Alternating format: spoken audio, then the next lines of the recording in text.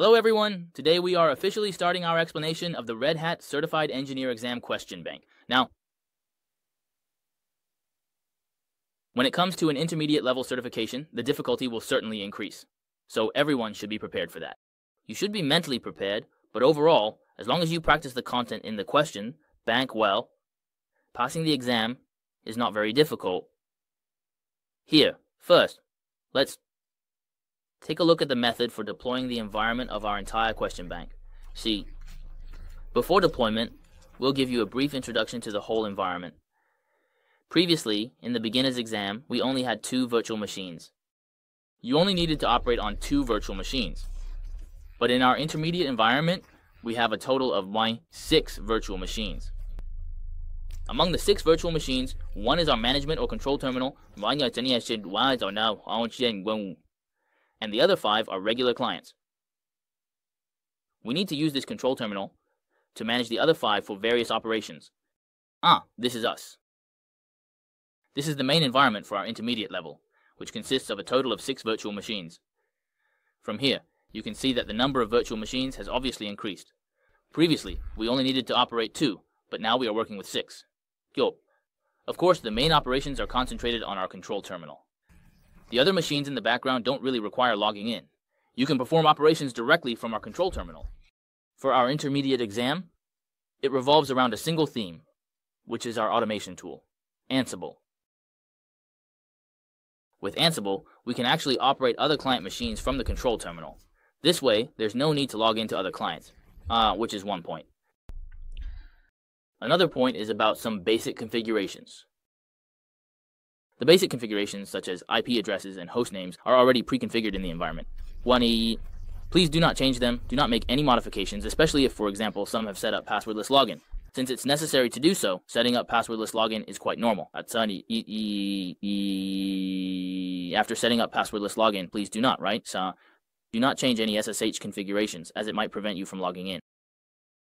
Of course, there's a point to note. In some environments, they might not set up passwordless login for you. In this case, you'll need to try it yourself, and we can use commands to verify whether the client meets She can directly access the server. If it can access directly, it means passwordless login has been set up. If not, you can set it up manually. Manually, you just need to, take our servers. SSH public key and send it to the client. Just manually. Set up this passwordless login. This might not be present in the environment as this has happened before. The environment might not be the same for everyone, and it might not be the same for each exam. So, you need to pay attention to this point. This is similar to what I mentioned in the beginner stage, where I told everyone that the software might be installed, or it might not be. It's the same principle as everyone installing it themselves. In the intermediate exam, most of the environments don't have any issues. Specifically, in the first part, regarding the connectivity between the client and the server, you need to check this yourself using commands. If there are no issues detected, you can proceed to the next steps. This is our basic environment, including this check. Actually, in the intermediate exam, the checks are relatively simple. Why? Because it doesn't require any specific commands or extensive checking commands. Generally, as long as your script can run normally, meaning our playbook can run normally, then there should be no problem. Basically no problem. Of course, it's best to use some commands to check. To prevent what? To prevent you from having written some parameters incorrectly, no.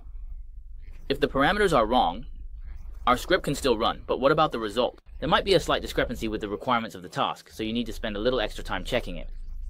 However, generally speaking, as long as your script runs smoothly, there shouldn't be any issues.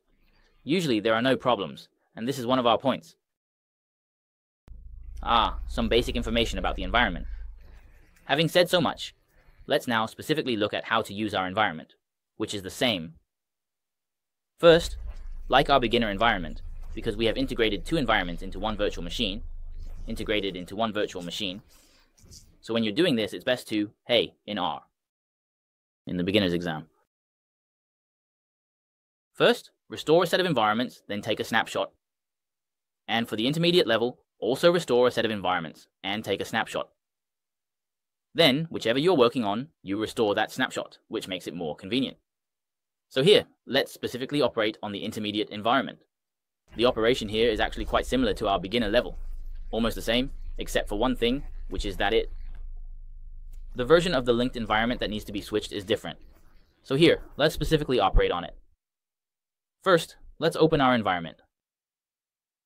First open the environment. As for the password here, it's set to default. RedHat, is that what we mean by red? The environment is the same as the primary one, because what I said before is actually the same environment as the primary one. After recovery, we click to open the terminal. After opening the terminal, we will start the next step. The first step is to reset the practice environment. The first step is to reset the linked environment. This step is quick. The second step is to switch to the CE practice environment. This step is different, okay? Please pay attention here, this step is different. Previously, for beginners, it was RH134, but now it's RH294. Make sure not to write it incorrectly. If you do, you'll end up back in the beginner environment. This step is to restore our ultimate environment. The time here will be slightly longer than the beginner level, which is quite normal because we are using more virtual machines here. Anyway, since more virtual machines are used, we will wait for a few minutes here. Let's pause for now. Wait until there's no issue, and then we'll continue directly.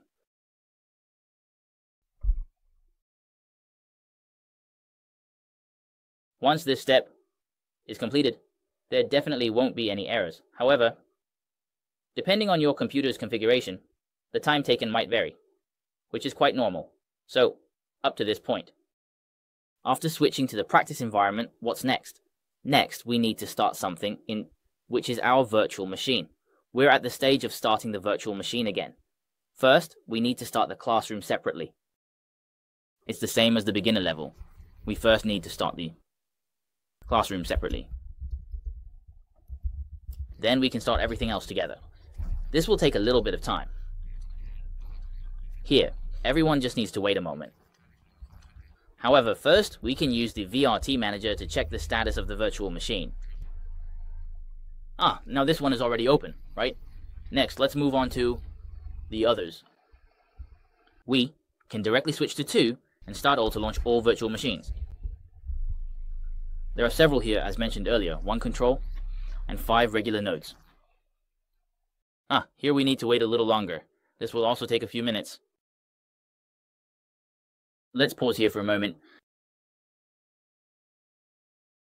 Okay, once all the virtual machines are started, we can proceed to the final step, which is to execute our initialization script and fully deploy our environment.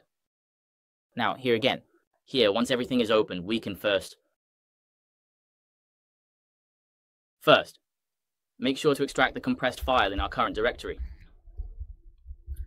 It's an Ansible compressed package. After extracting it, the next step is to switch to the secure directory, where our final execution script is located. Note, you must ensure that all subsequent messages are fully activated before execution. When is it fully activated? Actually, you can see that the CPU is basically idle, which means it's running normally. If the CPU usage is particularly high, it indicates that it's just starting up. After completing this step, don't rush to execute the script. Make sure that the CPU is stable and in a normal operating state before we proceed to execute it. Our script. Why? Because when your virtual machine starts up, if you just turned it on, it's technically in a startup state. However, at that time, the CPU usage will be relatively high because it's running, right? It's in a startup state. So, it's best to wait until everything is stable before executing the script. Okay, after executing here, you can take a snapshot. Once the script finishes executing, you can take a snapshot. Then we can start with our next task. Alright, I'll run it directly here. Okay, so this is the deployment of our environment. In the next session, we will officially start explaining the question bank. If you need the complete question bank, you can leave a comment below to purchase the most stable question bank at the best price. That's it for today, everyone. Goodbye.